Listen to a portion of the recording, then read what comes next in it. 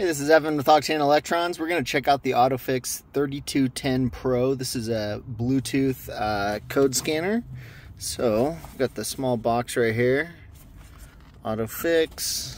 You can see the number right there. So, open it up. We have a small bag with the unit and an instruction manual, which I don't think we need. So, let's go ahead and take a look at the unit. So, small.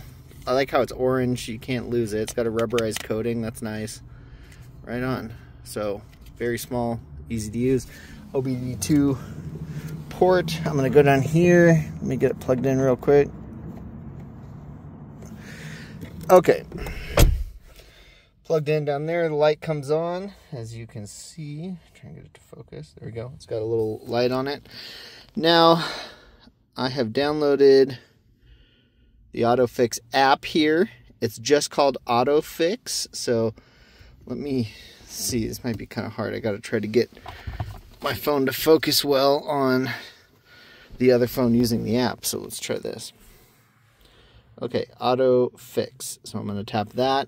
I'd already started it and allowed it to have Bluetooth permissions. So that's the only thing I could see that was necessary. I'm going to go over here, switch my key. It's on accessory. Switch it one more time to run.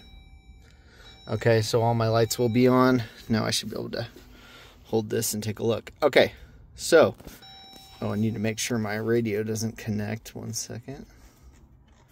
Okay, turn that off. Good. All right. So, I have the app running on my other phone here. You can see the connection icon up there. That turned blue or greenish. It says device is connected. So let's look at our options. We have diagnostic, battery check, settings, member center, help, report, and feedback. I always like to look at settings real quick, even though we don't usually change anything. Try and keep this thing focused. It always has trouble focusing on another screen. Device information, connect. Check for a firmware upgrade. Ooh, there's an upgrade available. Let's go ahead and hit yes. Let's see if we can get the upgrade done.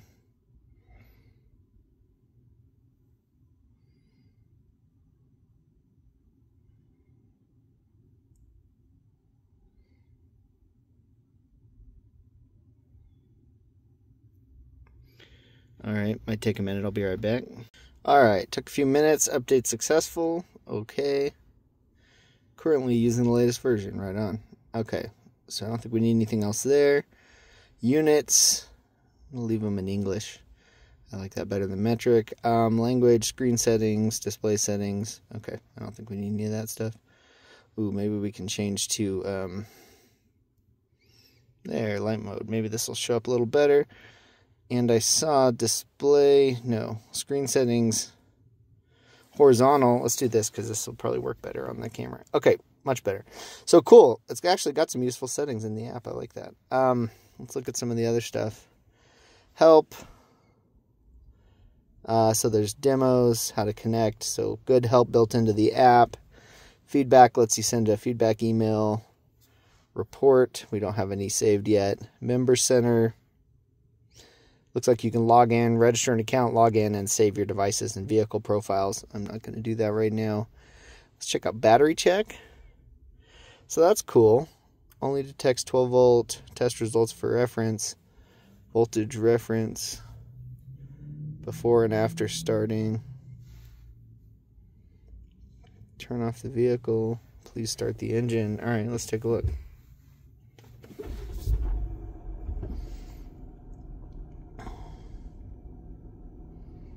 Cool. Man, that's pretty nice to have built right into the app. Plots voltage, shows your battery condition, and plots voltage. And you can see there it shows our minimum voltage during starting, maximum voltage during starting. That gives you a good idea of the condition of the battery. Engine off voltage. Very cool. I have not seen that before. That is a great function. I like that. Okay. I've never seen that in one of these apps. That's excellent. I like that. Okay, let's hit diagnostic. We'll leave the vehicle running so we can read some live data. Okay, so it started up. We have 2 ECUs. I'm in my 2024 Jeep Gladiator, so I know we can't do tons with it, I think, because this has a security chip. So let's see. I don't think we have any trouble codes or anything. Okay, so that's easy to do. We can rescan, clear codes, deep scan. Ooh, I wonder what that means.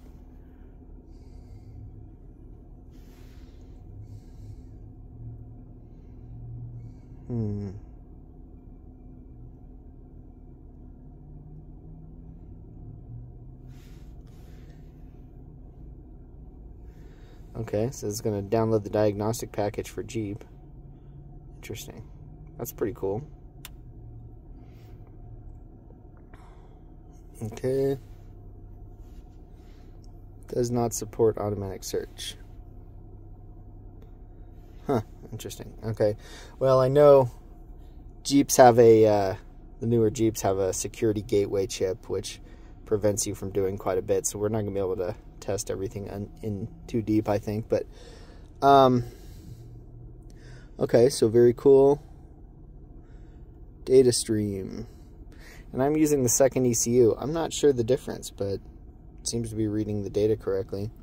I don't know why it shows 2 ECUs on my Jeep, but coolant temp, control voltage, accelerator pedal position.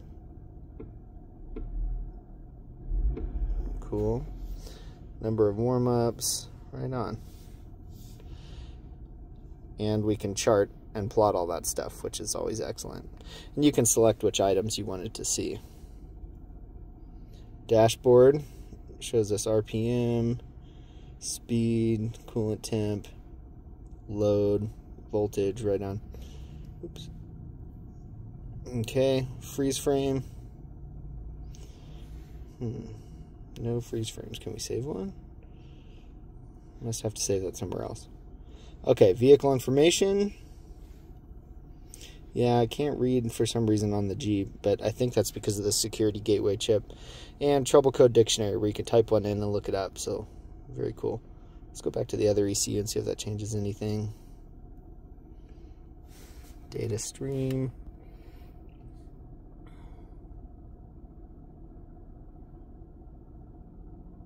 Okay, well, it's reading from both. I don't know. Oh, there we go. We can tap the chart icon next to each one. There we go. Engine RPM. And then see a chart of just that item. Otherwise, you can hit chart and see all the items, which is probably a lot.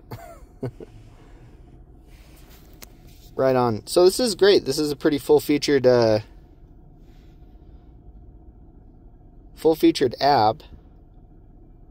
Let's see what else we got. O2 sensors. Oh, right on. We can read the voltage on both. Onboard monitoring test. So there's definitely different functions available based on which ECU I select.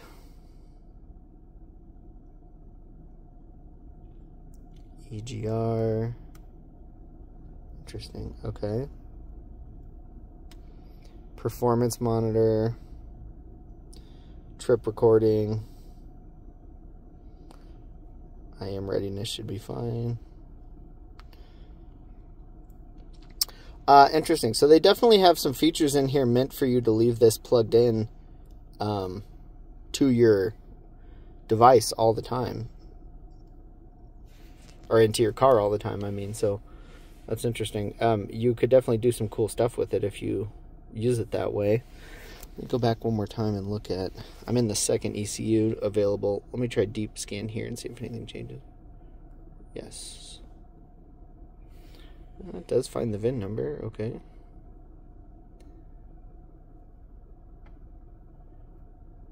Yeah, it won't work automatic. Okay. Yeah, I do have a feeling it's due to the security gateway, and I don't have an unlock code through Chrysler to do that. But okay, very cool. So it has lots of nice features built into it. You could leave this plugged in all the time, for sure, to do lots more with it. The app is excellent. I've tested other Bluetooth scanners, and this is definitely one of the better apps. I'm pretty impressed with that. So I think this is a great unit. It's small, portable, doesn't require a login or subscription or anything to use the features. Free app, probably the best app I've seen for a Android OBD2 scanner. So yeah, I'd check it out. Sorry, it's getting a little dark and maybe hard to see, but Autophix 3210 Pro, I think this works well. I would definitely recommend this. So good product. Right on. Thanks for watching. See ya.